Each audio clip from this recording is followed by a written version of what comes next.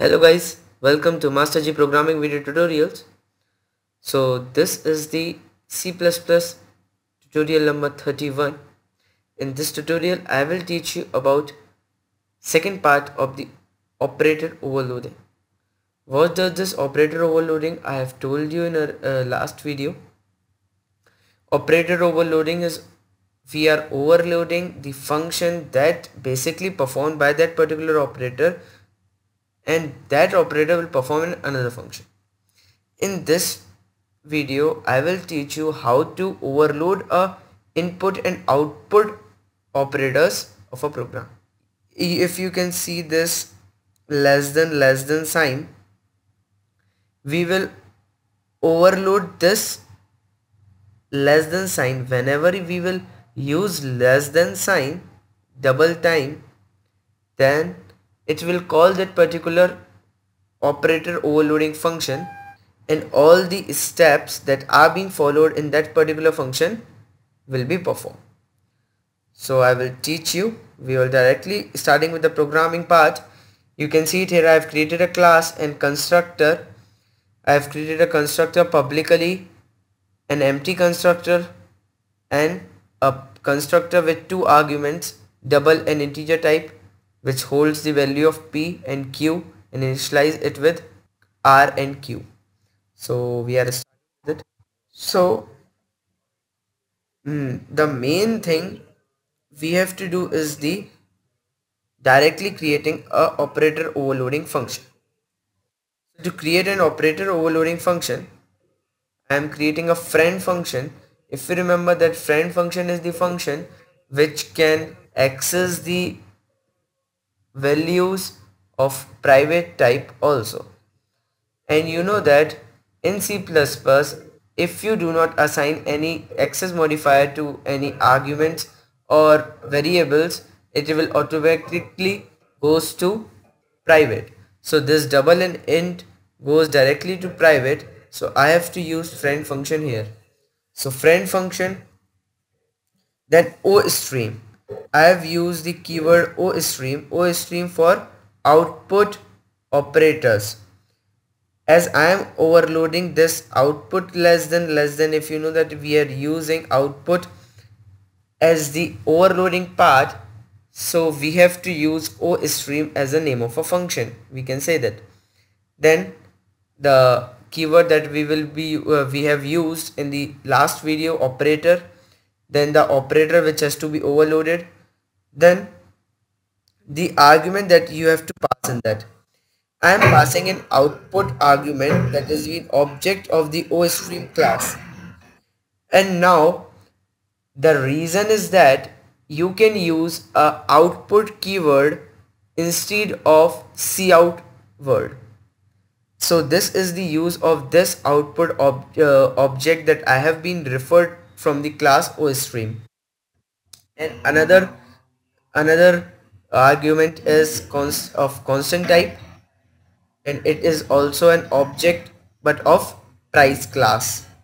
That is the same class that I have been writing here.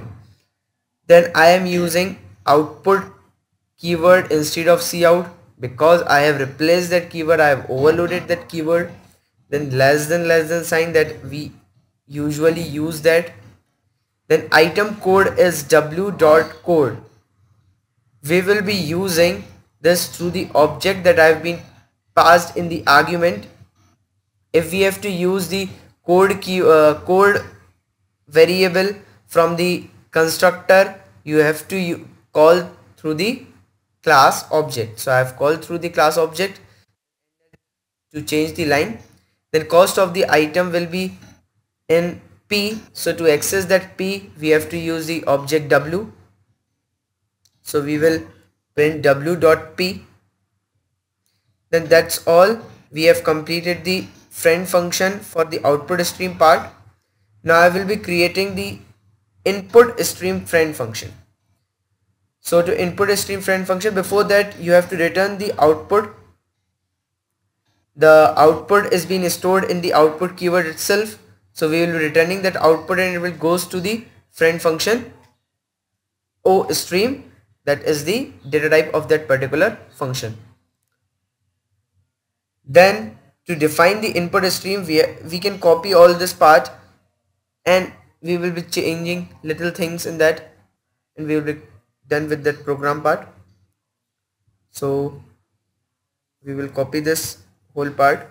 Friend I stream, instead of O stream you can write I stream. So then for overloading the greater than sign, we have to use that particular sign here, and that will be overloaded. And here I am creating an object input, so you can use input instead of cn. Then again I am creating an object of price class, and we will be accessing the arguments that have been passed in constructor price, p and code through that w object. Then the statement for the user, cout, enter item code, then its price. So what we will be doing here is that we will take the input from the user through the friend function iStream, and then we will print that all the input that I have been given through the oStream friend function. So this we will be doing in this. Input is the keyword that I have been used instead of cn.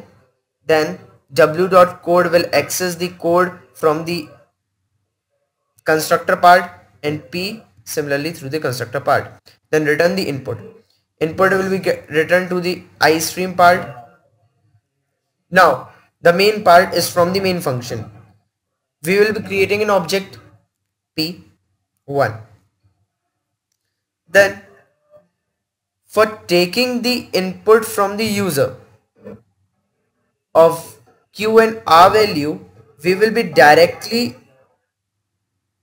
taking a cn to the p1 object. Now what will be happen here, as soon as we will call cn greater than, it automatically calls the iStream function. Then it will initialize that particular q and r value to this w object. Then it will ask that particular value code and p, so that it can be stored in p and code itself in the price class or constructor we can say.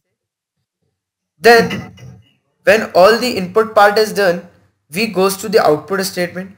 As soon as we give the output to the p1 object, it calls the friend function of the oStream, and what it will do is that it will take the value from constructor q and r and use that code and p value from that constructor and return the output to back to the cout part, that is the output stream in the main function. So that's all from the programming part. Now you can run it. There is no error. Enter the item code, then its price 1234 45.6, it is the price, and here is the output. So I have done all this thing to overload the input and output streams, as well as how it will work. I have taught you this also. So this is the operator overloading from the C++. So thank you. Stay tuned with Master G for other important topics of C++ programming.